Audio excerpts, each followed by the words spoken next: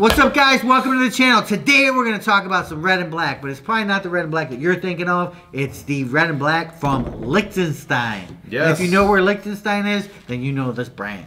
Yeah. And if you don't, hey, you better check it out. We have a video where Eric actually went there. Did you go to Liechtenstein? I did. Wow. I did, yeah. So I went to, I was going to say Sweden, Switzerland, and then Liechtenstein is actually to the east of it. Wow. So, yeah, it's a really small country, but it's very cool. The whole area over there is really neat. Yeah, very cool. So what does a small country in the middle of Europe have to do with tools?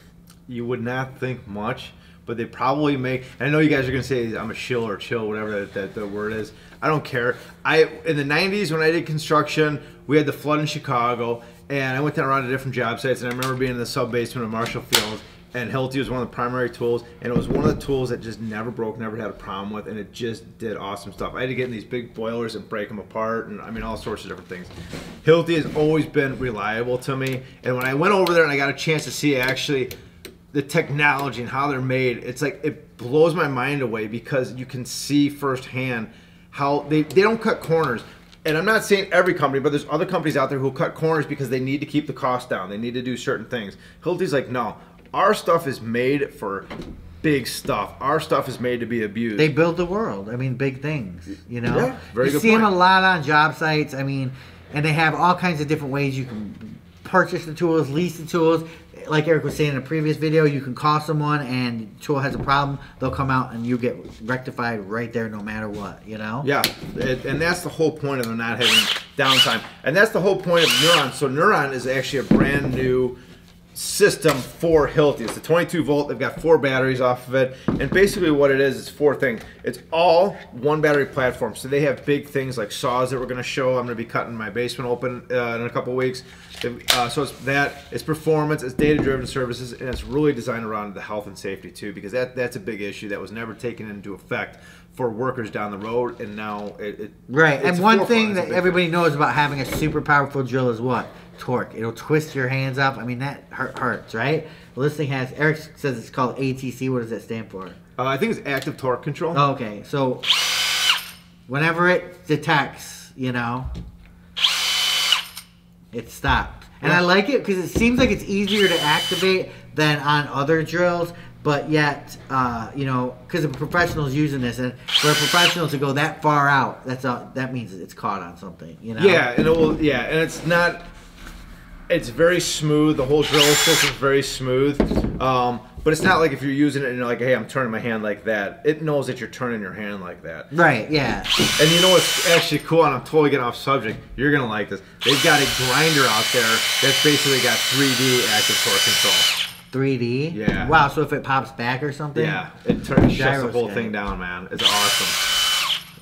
Wow, that would be with really the grinder, good. Yeah. So we got that. We're going to show that off, and I want to, yeah, because I want to get your opinion on it, because to me, that's the coolest technology. Yeah. You know. So the whole idea of the Nuron is the whole one platform. So it's basically 4 pillars, but I love the performance on it. If you've watched the video when I went to Switzerland, you can 4 pillars. Well, I'm just saying performance. I just call them pillars. Okay. You know what I mean? All right. You sound a bit salesy there. No, but I'm thinking because of building pillars. You use pillars and buildings. That's all I'm actually doing. You know? I like that. So, I like that. Yeah, I don't.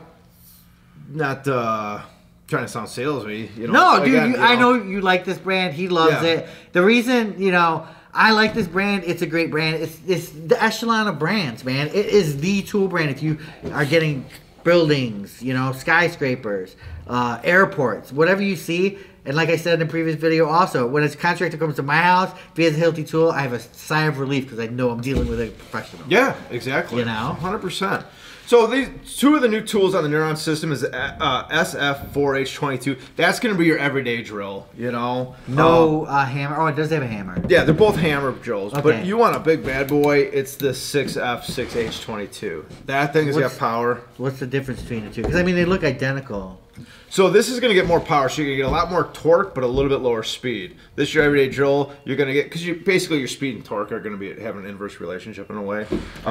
So for the SF, you're going to have, that one's got on speed 1, 610 RPM and 2100, as opposed to the 6H, it's 490 RPM and 2000. Wow. So you get a little bit less. But in terms of torque, you got 549 inch-pounds of torque as opposed to 752. Wow. So you get a lot more torque.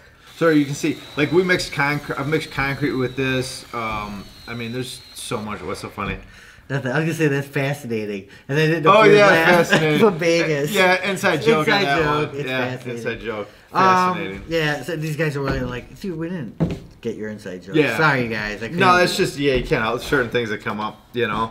But again, I don't know what to say without, and that's the problem. Like when I talk to people, like that, like I sound salesy, or you guys probably think I'm a, what is it, shill? Shill. What's He's a that? paid shill. No, he's What not. is a shill? A shill is someone Just who... someone who's just sold out and just, gets paid to say whatever. There's certain things that I will not do. And even when we talk about brands, you guys, and I know we're talking Hilti today, the high upper end of the echelon, but even brands like Ryobi or Hart, I mean, some of that stuff is pretty good tools, but this is just like a different realm. You know what I'm saying? I mean, doesn't compare with that, doesn't compare with Milwaukee, doesn't compare with DeWalt. This is just a different realm.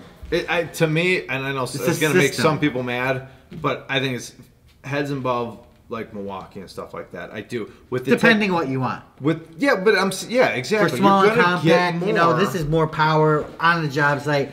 It's a better quality. Action, I truly believe in my heart this is a better quality. It's better stuff. There's not, and I'm not bashing Milwaukee. I like Milwaukee. Okay, I like DeWalt. I like those companies. I just feel like you get a better quality. When I saw what they did with the inside of the batteries, when I saw what they did with the inside of the tools, it's night and day because I know the difference of what they do with like Milwaukee and other tools. And I'm not saying every single tool against each other. I'm just saying I like the quality. I am so done in this world like buying stuff for it to break the next day or to be cheaply made and I overpaid for something. It's nice to pay for something that just works. And that makes me happy. So if that calls me a chill or whatever, or what is it? Shill. A shill, then whatever. Okay, Eric's not a shill, you guys. But I kind of agree with him too. Just like I was just admiring this whole battery connection system. I mean, it's just tight, It just goes on there and it just feels tight. Look at how big those connectors are down there. Yeah. You know what I mean? Crazy, compared to other ones out there. Yeah. It's huge. Well, I mean, I don't have another one here. It does. It allows you, the whole thing, like with the copper wire braided. Yeah, exactly. You're getting more current through. Thank you. High five. Look at that, dude. High five. Fascinating. Fascinating, you guys. Click below. Comment. Let's talk about Hilti. Let's get it going. I know you guys want to just see him in action, so we're going to leave this video with just tons of action shots for the 2 people that are left. Peace.